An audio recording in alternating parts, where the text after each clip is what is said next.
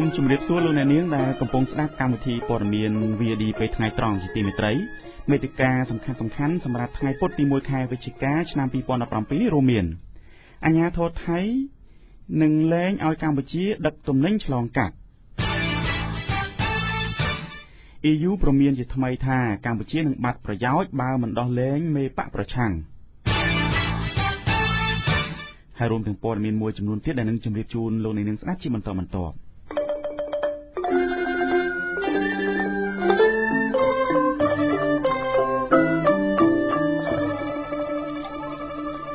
យើងខ្ញុំសូមជូនព័ត៌មានពិស្ដាថៃនឹងមិនអនុញ្ញាតឲ្យកម្ពុជាដឹកជញ្ជូនទំនិញឆ្លងកាត់ប្រទេសរបស់ខ្លួនចូលទៅប្រទេសផ្សេងៗបានទៀតទេខណៈអាជ្ញាធរកម្ពុជាថាកំពុងរងចាំការសម្រេចការចុះហត្ថលេខាលើអនុសារណៈនៃការយោគយល់គ្នាថ្មីស្ដីពីការដឹកជញ្ជូនទំនិញឆ្លងកាត់ប្រទេសថៃក្នុងសេចក្តីជូនដំណឹងចុះថ្ងៃទី31ខែតុលាឆ្នាំ2017អគ្គនាយកដ្ឋានគយនឹងរដ្ឋកកម្ពុជាឲ្យដឹងថាច្បាប់គយថ្មីរបស់ប្រទេសថៃដែលនឹងចូលជាធរមាននៅថ្ងៃទី13ខែវិច្ឆិកាបានហាមឃាត់មិនឲ្យមានការដឹកជញ្ជូនទំនិញពីបណ្ដាប្រទេសនានាតាមផ្លូវគោកឆ្លងកាត់ប្រទេសថៃហើយថាអាជ្ញាធរថៃនឹងមិនអនុញ្ញាតឲ្យមានការដឹកជញ្ជូនទំនិញពីប្រទេសទី3ឆ្លងកាត់ប្រទេសថៃចូលមកប្រទេសកម្ពុជាឬដឹកពីប្រទេសកម្ពុជាឆ្លងកាត់ប្រទេសថៃចូលទៅប្រទេសទី3ដូចមុនទៀតឡើយប្រសិនបើពុំមានកិច្ចព្រមព្រៀងថ្មីនៃការយោគយល់គ្នារវាងប្រទេសទាំងពីរសេចក្តីជូនដំណឹងដដែលអគ្គនាយកដ្ឋានគយនឹងរដ្ឋកកម្ពុជាអះអាងថាកន្លងមកខ្លួនបានរៀបចំអនុសារណៈនៃការយោគយល់គ្នាថ្មីស្ដីពីការដឹកជញ្ជូនទំនិញឆ្លងកាត់ប្រទេសថៃរួចយូរហើយតែរហូតដល់ពេលនេះកំពុងរងចាំសេចក្តីសម្រេចពីភាគីថៃនៅឡើយហើយថាអគ្គនាយកដ្ឋាននឹងបន្តជំរុញភាគីថៃឲ្យពន្លឿនការសម្រេចការចុះហត្ថលេខាលើអនុសារណៈនៃការយោគយល់គ្នានេះឲ្យបានឆាប់តាមដែលអាចធ្វើបានដើម្បីសម្រួលដល់ការដឹកជញ្ជូនរបស់ក្រមពាណិជ្ជករនានាអំឡុងពេលកំពុងរងចាំការចុះហត្ថលេខាពីភាគីថៃអគ្គនាយកដ្ឋានគយនឹងរដ្ឋកកម្ពុជាបានជូនដំណឹងដល់ពាណិជ្ជករទាំងអស់ដែលធ្លាប់ដឹកជញ្ជូនទំនិញឆ្លងកាត់ប្រទេសថៃតាមផ្លូវគោកត្រូវពិចារណានិងត្រៀមទុកជាមុនក្នុងការតម្រាយផ្លូវដឹកជញ្ជូនទំនិញរបស់ខ្លួនឲ្យសមស្របនិងទាន់ពេលវេលាដើម្បីជៀសវាងនូវការខូចខាតនានាលោកនាងក្នុងដំណើរទស្សនកិច្ចរយៈពេល2ថ្ងៃមកកម្ពុជាដើម្បីស្រង់យកព័ត៌មានបឋមអំពីបញ្ហាសិទ្ធិមនុស្សនិងការបោះឆ្នោតនៅកម្ពុជាគណៈប្រតិភូសហភាពអឺរ៉ុបជំរុញឲ្យរដ្ឋាភិបាលបើកឲ្យមានលំហូរប្រជាធិបតេយ្យឡើងវិញពិសេសនោះគឺត្រូវដោះលែងមេដឹកនាំបកប្រឆាំងជាបន្ទាន់ពួកគេថាបញ្ហាសិទ្ធិមនុស្សនឹងប៉ះពាល់ដល់ទំនាក់ទំនងពាណិជ្ជកម្មនិងជំនួយផ្សេងទៀតជាមួយសហភាពអឺរ៉ុបបើគ្មានការដោះលែងលោកកឹមសុខានោះទេរាយការណ៍បន្តដោយពេជ្រចម្រុងគណៈប្រតិភូសហភាពអឺរ៉ុបព្រមានជាថ្មីថាកម្ពុជានឹងបាត់បង់ប្រយោជន៍ផ្នែកជំនួយអភិវឌ្ឍនិងការអនុគ្រោះពន្ធបើពុំមានការដោះលែងលោកកឹមសុខានិងបើកចំហឲ្យមានលំហូរប្រជាធិបតេយ្យឡើងវិញទេនោះនៅក្នុងដំណើរទស្សនកិច្ចរយៈពេល2ថ្ងៃមកកាន់ប្រទេសកម្ពុជាពីថ្ងៃទី30ដល់ថ្ងៃទី31តុលានេះគណៈប្រតិភូជាន់ខ្ពស់របស់សហភាពអឺរ៉ុបទទួលបន្ទុកកិច្ចការអាស៊ានចំនួន6រូបបានចូលជួបពិភាក្សាជាមួយប្រមុខរដ្ឋាភិបាលកម្ពុជានិងថ្នាក់ដឹកនាំស្ថាប័នកម្ពុជាមួយចំនួនទៀតដោយបានលើកពីបញ្ហាសេដ្ឋកិច្ចការបោះឆ្នោតនិងបញ្ហាស្ថានភាពនយោបាយដែលកំពុងតានតឹងខ្លាំងរួមទាំងការចាប់ខ្លួនប្រធានគណៈបកសង្គ្រោះជាតិលោកកឹមសុខានេះបើតាមសេចក្តីថ្លែងការណ៍ចេញផ្សាយកាលពីថ្ងៃអង្គារម្សិលមិញបើតាមសេចក្តីថ្លែងការណ៍គណៈប្រតិភូសហភាពអឺរ៉ុបស្នើឲ្យដោះលែងលោកកឹមសុខាជាបន្ទាន់និងបញ្ឈប់រាល់ការប៉ុនប៉ងរំលាយគណៈបកសង្គ្រោះជាតិនៅមុនការបោះឆ្នោតនៅឆ្នាំក្រោយតំណាងសហភាពអឺរ៉ុបក៏ស្នើឲ្យរដ្ឋាភិបាលអនុញ្ញាតឲ្យក្រុមអង្គការសង្គមស៊ីវិលធ្វើសកម្មភាពដោយសេរីនិងបើកចំហដើម្បីធានាថាការបោះឆ្នោតនៅឆ្នាំក្រោយមានភាពសេរីត្រឹមត្រូវនិងអាចទទួលយកបាននៅក្នុងសេចក្តីថ្លែងការណ៍ដដែលនេះប្រធានគណៈកម្មាធិការកិច្ចការសេដ្ឋកិច្ចនិងរូបិយវត្ថុរបស់សហភាពអឺរ៉ុបលោក Werner Lagen ជំរុញឲ្យរដ្ឋាភិបាលបើកចំហឲ្យមានការប្រកួតប្រជែងដែលមានតម្លាភាពនិងថាបញ្ហាសិទ្ធិមនុស្សអាចនឹងធ្វើឲ្យប៉ះពាល់ដល់កម្មវិធីជំនួយអភិវឌ្ឍនិងប្រព័ន្ធអនុគ្រោះពន្ធជាមួយសហភាពអឺរ៉ុបបើតាមសេចក្តីថ្លែងការណ៍លោក Werner Lagen មានប្រសាសន៍ថារដ្ឋាភិបាលកម្ពុជាគួរយល់ដឹងថាសហភាពអឺរ៉ុបជាអ្នកចូលរួមតាក់តែងច្បាប់សម្រាប់ពាណិជ្ជកម្មនិងថវិកាការធ្លាក់ចុះដ៏ធ្ងន់ធ្ងរនៃស្ថានភាពសិទ្ធិមនុស្សអាចជាប់ទាក់ទិននឹងកម្មវិធីជំនួយអភិវឌ្ឍនិងការអនុគ្រោះពន្ធទាំងឡាយ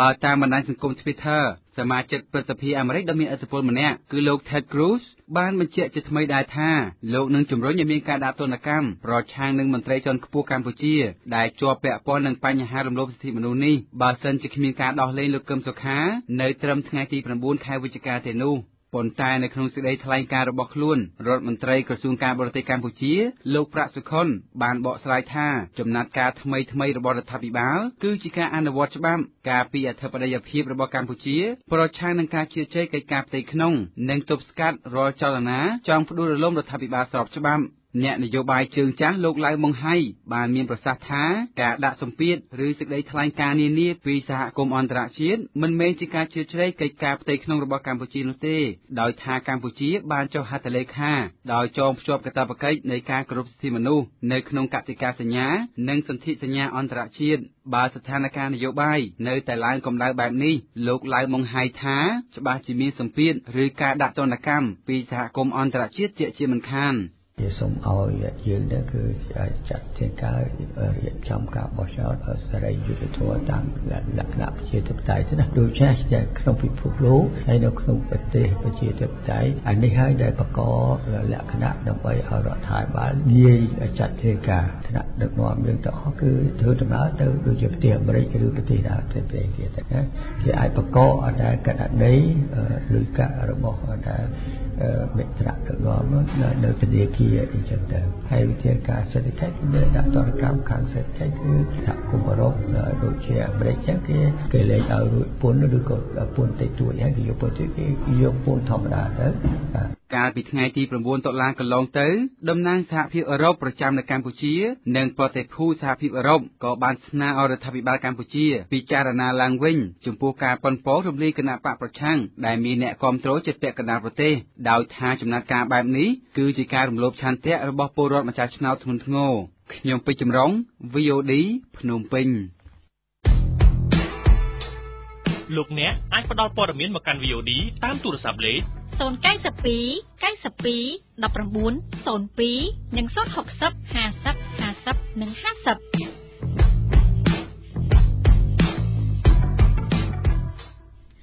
តុលាការកំពូលនៅព្រឹកថ្ងៃពុធនេះបានសម្រេចបដិសេធបណ្ដឹងសារទុករបស់មេធាវីការពារក្តីឲ្យលោកសំរងស៊ីដោយសម្អាងថាការសម្រេចសាលាឧទ្ធរធ្វើឡើងត្រឹមត្រូវតាមនីតិវិធីច្បាប់ករណីបណ្ដឹងបរិហាកេរជាសាធារណៈរបស់ប្រធានរដ្ឋាភិបាលលោកហេងសំរិនកាលពីថ្ងៃទី28 ខែកក្កដាឆ្នាំ2016សាលាដំបងរាជធានីភ្នំពេញបានកាត់ក្តីឲ្យលោកសំរងស៊ីចាញ់លោកហេងសំរិននិងបង្គាប់ឲ្យបង់ប្រាក់ជាសំណងជំងឺចិត្តដល់លោកហេងសំរិនចំនួន150លានរៀលនិងបង់ពិន័យជូនរដ្ឋ10លានរៀលករណីពីបទបរិហាកេរជាសាធារណៈដោយមិនសុខចិត្តចំពោះការសម្រេចរបស់តុលាការថ្នាក់ក្រោមមេធាវីការពារក្តីឲ្យលោកសំរងស៊ីបានប្តឹងជំទាស់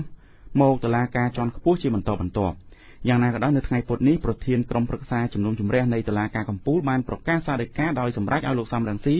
ចាញ់ក្តីប្រធានរដ្ឋសភាលោកហេងសំរិនដោយការសម្រេចរបស់សាលាឧទ្ធរដដែលដោយសម្អាងថាការសម្រេចរបស់តុលាការថ្នាក់ក្រោមធ្វើឡើងត្រឹមត្រូវតាមនីតិវិធីច្បាប់អតីតប្រធានគណៈបក្សសង្គ្រោះជាតិលោកសំរងស៊ីកំពុងនិរទេសខ្លួននៅក្រៅប្រទេសនោះកំពុងជាប់បណ្ដឹងជាច្រើននៅតុលាការដែលបណ្ដឹងទាំងនោះរួមមានបណ្ដឹងបរិហាកេររបស់លោកហានអំហុងជាដើមក្រៅពីនោះលោកសំរងស៊ីត្រូវបានសាលាដំបងរាជធានីភ្នំពេញកាត់ទោសកំបាំងមុខក្នុងសំណុំរឿងរិះគន់ Facebook លោកហ៊ុនសែននិងសំណុំរឿងមួយទៀតដែលប្តឹងដោយលោកនាយករដ្ឋមន្ត្រីហ៊ុនសែនពីបទបរិហាកេរសាធារណៈនិងញុះញង់ឲ្យប្រព្រឹត្តអំពើបង្កឲ្យមានភាពវឹកវរធ្ងន់ធ្ងរដល់សន្តិសុខសង្គមបន្ទាប់ពីលោកសំរងស៊ីបាននិយាយថារដ្ឋាភិបាលនៅពីក្រោយការសម្លាប់លោកកែមលីលោកនាងព័ត៌មានជានៅពេលនេះចាប់តែប៉ុណ្ណេះ VOD ព័ត៌មានឯករាជ្យពើមេតាជំរាបជូនព័ត៌មានអន្តរជាតិព័ត៌មានអន្តរជាតិនៅពេលថ្ងៃនេះចាប់ផ្ដើមចេញពីការវាយប្រហារភេរវកម្មនៅសហរដ្ឋអាមេរិកបណ្ដាលឲ្យមនុស្សស្លាប់អស់8នាក់ជាថ្មីទៀតបុរសម្នាក់នៅសហរដ្ឋអាមេរិកបានបើកការវាយប្រហារសម្លាប់មនុស្សដោយការប្រើប្រាស់រថយន្តដឹកទំនិញបើកចូលលើផ្លូវសម្រាប់អ្នកធ្វើដំណើរតាមរយៈការជិះកង់កិនស្លាប់អស់8នាក់និង11នាក់ផ្សេងទៀតរងរបួសធ្ងន់បញ្ជូនទៅសង្គ្រោះនៅមន្ទីរពេទ្យនៅក្បែរនោះតាមការចុះផ្សាយរបស់សារព័ត៌មាន BBC បានឲ្យដឹងថាបុរសអាយុ29ឆ្នាំបានបើករថយន្តដឹកទំនិញពណ៌សចូលទៅក្នុងផ្លូវសម្រាប់ជិះកង់យ៉ាងលឿន ហើយសមត្ថកិច្ចបានបាញ់ប្រហារដើម្បីបញ្ឈប់សកម្មភាពបន្ទាប់មកក៏បានចាប់ខ្លួនបរិសុទ្ធនោះហេតុការណ៍នេះបានកើតឡើងនៅតំបន់ Lower Manhattan នៅទីក្រុងញូវយ៉កបរិសុទ្ធម្នាក់នោះគេស្គាល់ឈ្មោះថា Saifulo Saiber ជាជនចំណាកស្រុកចូលទៅរស់នៅសហរដ្ឋអាមេរិកកាលពីឆ្នាំ2010តាមសមត្ថកិច្ចសិក្សាស្រាវជ្រាវរកឃើញថាការវាយប្រហារនេះគឺជាការរៀបចំឡើងដោយពួកក្រុម IS ជនសង្ស័យនេះរស់នៅក្នុងរដ្ឋ Florida ហើយបច្ចុប្បន្នបានបញ្ជូនទៅសង្គ្រោះនៅមន្ទីរពេទ្យក្រោយពីការកើតហេតុភ្លាមៗប្រធានាធិបតីសហរដ្ឋអាមេរិកលោក Donald Trump បានផ្ញើសាររំលែកទុក្ខដល់ក្រុមគ្រួសាររងគ្រោះដោយសារតែការវាយប្រហារនេះសហរដ្ឋអាមេរិកតែងតែទទួលរងការវាយប្រហារជាបន្តបន្ទាប់ហើយកាលពីខែមុនកន្លងទៅនេះមានការវាយប្រហារដោយការបាញ់ដោយកំភ្លើងមានមនុស្សស្លាប់ជាង50នាក់និងរាប់រយនាក់ផ្សេងទៀតរងរបួសជាផ្នែកមួយនៃការពង្រឹងសន្តិសុខនៅក្នុងសហរដ្ឋអាមេរិករដ្ឋការថ្មីរបស់លោកត្រាំបានរឹតបន្តឹងខ្លាំងចំពោះអ្នកធ្វើដំណើរចេញចូលក្នុងប្រទេសជាពិសេសរឹតបន្តឹងចំពោះប្រទេសដែលកាន់សាសនាអ៊ីស្លាមចំនួន7នៅលើពិភពលោកមិនឲ្យចូលសហរដ្ឋអាមេរិកក្រោមហេតុផលថាពង្រឹងសន្តិសុខសណ្ដាប់ធ្នាប់ចំណែកព័ត៌មានអន្តរជាតិពាក់ព័ន្ធទៅនឹងប្រទេសអេស្ប៉ាញគឺតុលាការជាន់ខ្ពស់នៃប្រទេសនេះសម្រេចដកតំណែងមេដឹកនាំនៅដែនដីស្វយ័តកាតាឡូណាតុលាការជាន់ខ្ពស់របស់ប្រទេសអេស្ប៉ាញបានចេញសេចក្តីសម្រេចដកតំណែងរបស់លោក Charles Puigdemont ជាប្រធានាធិបតីនិងជាមន្ត្រីជាន់ខ្ពស់13រូបផ្សេងទៀតនៅដែនដី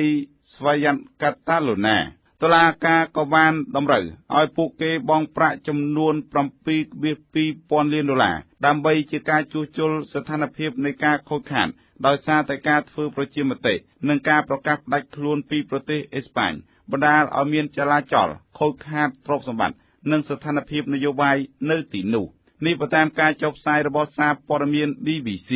សេចក្តីសម្រេចរបស់តុលាការជាន់ខ្ពស់នេះធ្វើឡើងក្រោយពេលដែលអគ្គព្រះរាជអាជ្ញានៅក្នុងប្រទេសនេះកាលពីថ្ងៃច័ន្ទបានជំរុញឲ្យមានការដាក់ទោសមេដឹកនាំទាំងនោះឲ្យស្មើនឹងក្រុមបះបោរបង្កភាពចលាចលលោក Puigdemont និងមន្ត្រីរបស់លោកជាច្រើនរូបផ្សេងទៀតកំពុងតែស្នាក់នៅក្នុងប្រទេសប៊ែលស៊ិកប៉ុន្តែលោកថាលោកមិនស្វែងរកសិទ្ធិជ្រកកោននៅទីនោះនោះទេលោកថ្លែងថាវិបត្តិនៅក្នុងប្រទេសអេស្ប៉ាញជាមូលហេតុនាំឲ្យមានការធ្វើប្រជាមតិដើម្បី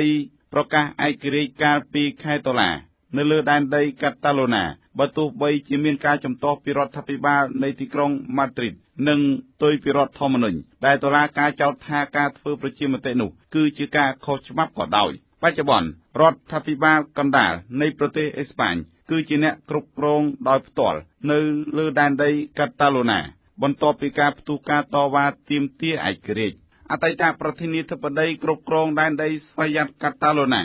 នឹងធ្វើដំណើរទៅកាន់ទីក្រុងប្រូសែលនៅថ្ងៃច័ន្ទសប្តាហ៍ក្រោយស្របពេលដែលរដ្ឋមន្ត្រីក្រសួងយុតិធម៌នៃប្រទេសអេស្ប៉ាញបានចោទប្រកាន់ថាមេដឹកនាំនៃដែនដីមួយនេះគឺនឹងប្រឈមមុខទៅនឹងការចោទប្រកាន់ពីការធ្វើចលនាបះបោរបង្កចលាចលនិងមានកំហុសក្នុងការចាត់ចែងមូលនិធិរបស់រដ្ឋ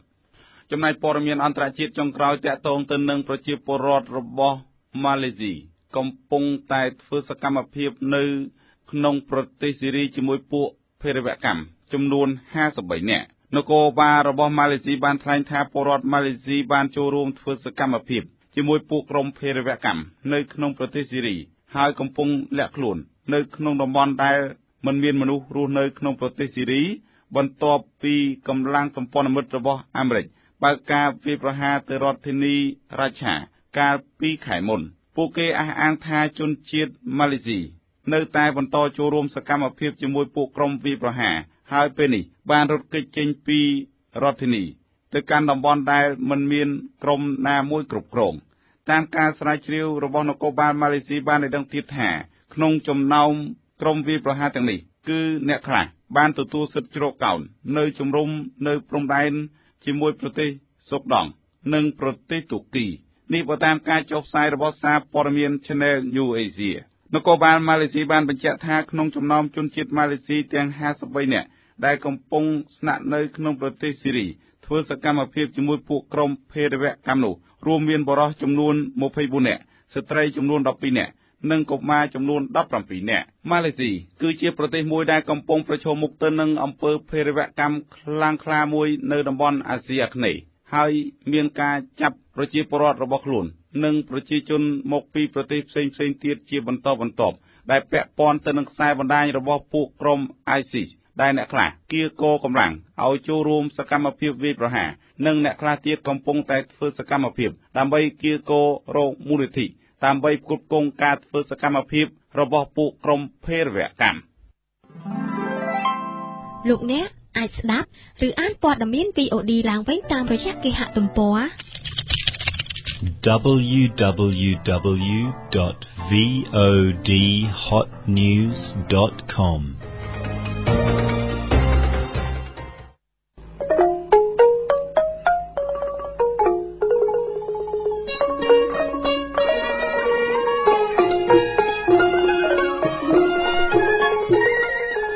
បាទលោកអ្នកនាងស្ដាប់ជាទីគោរព